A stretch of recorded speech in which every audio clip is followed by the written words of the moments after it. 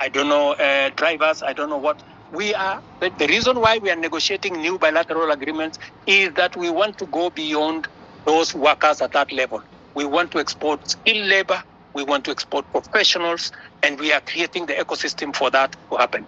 In fact, if I tell you now, if you go to www.neaims.go.ke, you will see that there are 400,000 jobs on that platform. Different kind of jobs from different countries. We are now trying to make sure that those jobs will not be 400,000, they will be 1 million, and they will be largely, as we conclude these bilateral labor agreements, they will include many professional jobs, many skilled jobs. And I want to challenge the young people listening to me on this X forum, that is an opportunity. You can go to eCitizens today and check whether what I am telling you is true or not, whether those jobs exist or they don't. And I want to challenge everybody to go to that space, because that is one of our strategies. In fact, I saw on a Friday when there was a demonstration, one gentleman from my village was interviewed, and he said, the president has failed us because there are not many jobs in Kenya. The problem is that so many people are still going abroad to look for jobs. Little did that guy know from my village that I am the one who facilitated those who have gone abroad. It is part of my strategy to create opportunities. Let me finish by saying, in this year's budget, the whole trajectory was about manufacturing. How do you create local jobs, my friend? The days when we just used to say, we are going to grow the economy and the economy is going to create jobs, that is gone. We have to be deliberate. Housing, I know how many jobs I'm going to create in housing. Digital jobs, I know how many jobs I'm going to create. Export of labor, I know how many jobs I'm going to create. Now, what I had done in this year's budget is to put a mechanism where we promote our own manufacturing, local manufacturing, using local materials, hiring local labor and local professionals, and creating local wealth.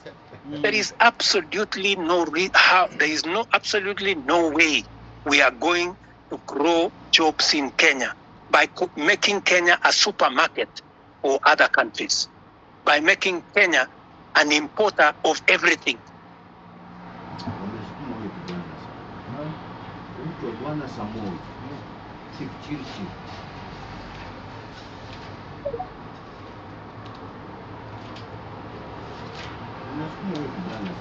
Can't hear you. No, you're done. Yes, done. Okay, one last question. Before I give somebody the mic. I'm seeing several questions flowing to me. It's also mine. I'm made to understand there's a bill on your table about the IBC reconstitution. I'm wondering how long should this be? Or rather question would be, was it a deliberate not to assign the bill so that when your people, the people that are guiding you, people that cannot listen to us, when you want to try to send them home, we cannot, because there's no IBC commission that's in place. So what is about IBC? Because personally, I come from Nyanza, and my home MP is at Andy. But if I was coming from Nairobi or somewhere and surrounding, the MPs that really need to go home, and the law that there is no IBC to be able to do this. Because they have been arrogant.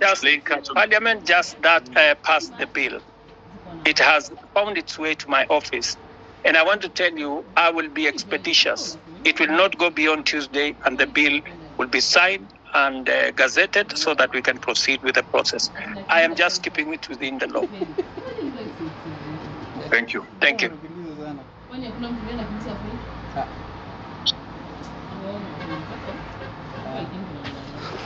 Okay, thank you, Mr. President. I think we can get another. I'm having issues with my phone. I don't know why. So let's. you're trying to meet the target, no? Hi guys. Can you hear me? Osama, can you hear me? Yes, we can hear you, Mila. So mine is not, guys have said all the things that guys would have to say, and mine is Mr. President. Probably I think I should address you as Baba Sharlin. Probably you will get where I'm coming from. And can I have your name if you don't mind? Do you mind saying your name? But if you don't want, it's okay. My name is Mila. Mila. Okay, Mila. So on the eve of the guys were protesting to the parliament, I'm a photographer and that's what I do. And the guy who was shot, he was shot right in front of me. And it's something that has been living with me in my head since that day. And it really pisses me off. Like, I'm really pissed off. Like, the day you addressed the nation on that Tuesday, no one was remorseful. Like there was no, like, it's like, I don't know. It's just like, life doesn't matter to you guys in the government. Okay, I'll give you that. Later you came and apologized, but still, people in your government work to TV stations. It's like life don't matter. And that thing, it has been disturbing me. Because I saw the boy being killed. Even if you go back, you can go check Larry Madowo videos. He traced how the boy was. He was carrying nothing. Like literally, he was carrying nothing. I know you've spoken about this over and over, but my question is, and it's not even a question, mine is probably just go back and reflect. You are a father, you are a granddad. How would someone feel when the child is dead? I bet from where I stand, none of your government officials have even visited the families or reached out to the families from where I stand. Probably you guys just go back and reflect. Do we really matter as people who elected you? Like, where do we stand? Where do we stand as young youths? Like the guy called Rex, he was a guy, basically, he was a guy who was born in 2002. Now he's dead. How does the mother feel? And some of your officials work in TV stations, go on social media, and they're like, wanajipiga kifua, mtu anajipiga, and that someone was fucking, someone died. It's painful, Mr. President. I'm talking this because I saw the boy dead. I even have the videos when the boy was shot. All I'm asking is, let's have empathy. Someone just reaching out. Huh?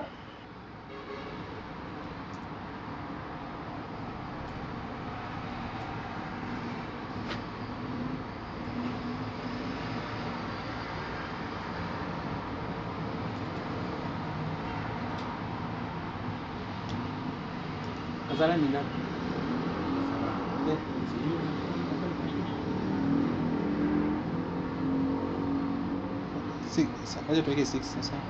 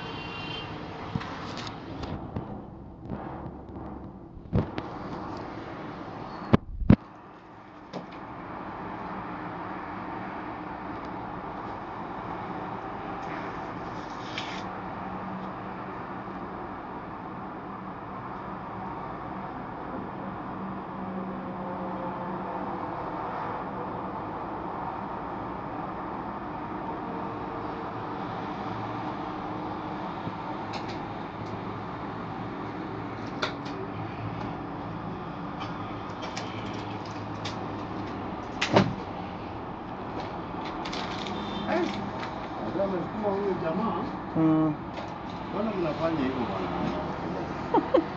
Mbona mnafanya hivyo? Nyinyi ankaa.